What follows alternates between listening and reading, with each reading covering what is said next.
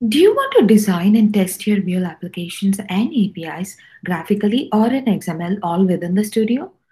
Do you want to easily integrate testing into your existing CI/CD process? Do you want to minimize manual work with auto-generated tests and coverage reports? Hi, I'm Himaja Sunkara. I'm a customer success technical architect here at MuleSoft.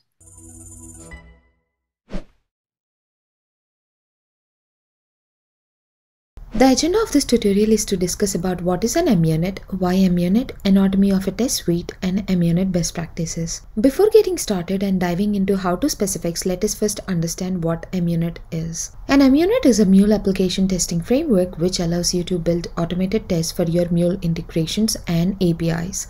With the help of Munit, the Mule components can be mocked so that the test cases can be isolated without connecting to external systems, thereby making the test portable.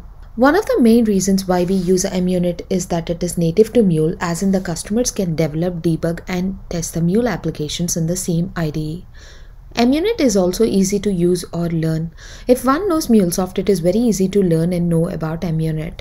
It might take days and weeks to build an application, but creating test cases in Munit framework takes very minimal time and effort for the developers.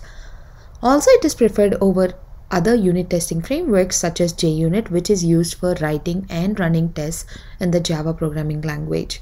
Whereas Munit is XML based, so it's easy to read or write the code compared to Java. Munit can also enable the operational excellence as it is integrated with Maven, which makes integration with build systems such as Jenkins very simple. By just clicking on the Generate Coverage Reports tab inside the studio, you can see the application or flow coverage. If you want, you can also generate the coverage reports in JSON for integrations into your own reporting systems. Here in this slide, you can see the anatomy of a Munit test suite. Munit test suite file is the base file in the Munit framework. Each Munit test suite file is a collection of Munit tests. It should be able to run on its own and run independently from other Munit test suite files. Before suite, after suite, before test and after test are the scopes which could be run before all the test cases or individual test case. Therefore, if you want to run any logic before executing all the test cases or individual tests, you could use these scopes. Set, mock, verify, spy, and assert are some of the event processors which are used while building the test cases. Let us see what each one of them offers. The set event processor allows you to define a Mule event. This message processor is normally used at the beginning of an Munit test so that you can set the value that you wanted to send to the flow that is being tested. Mock allows you to mock an event processor when it matches the defined name and attributes with the behavior that we define while configuring the mock event processor. Verify event processor will help us to validate if a message processor has been called, and if yes, how many number of times it has been called. Spy event processor spies what happens before and after an event processor is called. Here in this flow, we could use spy before a flow reference and after a flow reference so that we can check what is the input that is going into the flow ref and what is the output coming out of the flow reference. Lastly, the assert that event processor allows you to run assertions to validate the state of a Mule event's content. There are also other event processors which could be used to build your test cases. Now, let us discuss some of the best practices while building Munit test cases. The first and foremost point under the Munit best practices is the consideration that needs to be given to build Munit test cases from planning or build phase. Often developers have strict timelines to build the Munit test cases. Therefore, they start with the integration testing directly. This problem can be mitigated by considering the build of the Munit test cases from the plan or build phase rather than considering it after the entire application development. This will also help the developers to build a robust code and keep the test cases updated regularly. Munit test cases should be updated regularly along with the changes in the applications or whenever there are any changes in the requirements. Always remember that Munit test cases should be in sync with the actual Mule application to get the best out of the unit testing using Munit. Negative testing is as important as positive testing. Munit testing is built and the applications are tested against the Munit test cases by the developers. Most of the times, the developers are focused on positive testing rather than the negative testing. This might create problems during the other testing phases such as integration testing or acceptance testing, etc.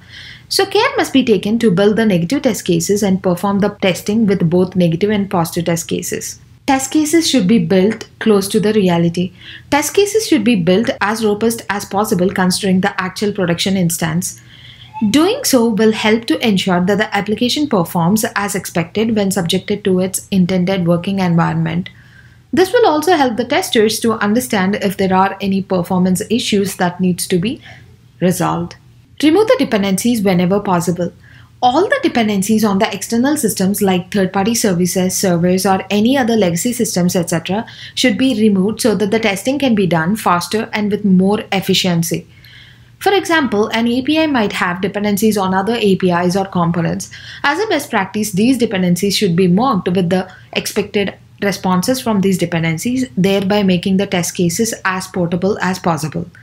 With the help of event processors like mock-when under the Munit tools, we can achieve this and mitigate any unforeseen or costly delays due to the unavailability of these APIs or components. Incorporating the testing within the pipeline at various stages in CI/CD. As a general best practice, enterprises are recommended to start on CI/CD and through review and learnings improve on the CI/CD process. One of the key recommended tasks is incorporating the testing within the pipeline at various stages in CI/CD, which will account for multiple levels of testing such as unit test cases, integration test cases, and/or functional test cases. Incorporating testing also provides the confidence while migrating applications between the instances. Therefore, with this process, we can validate the applications as early as possible to keep the builds and environment stable. Ensure you have meaningful assertions in your test flows in order to make sure that flows behave in the same way as we expect them to. You can also configure messages in the assert that event processor with a successful or failed readable message. Thank you for watching the tutorial and see you in the next tutorial.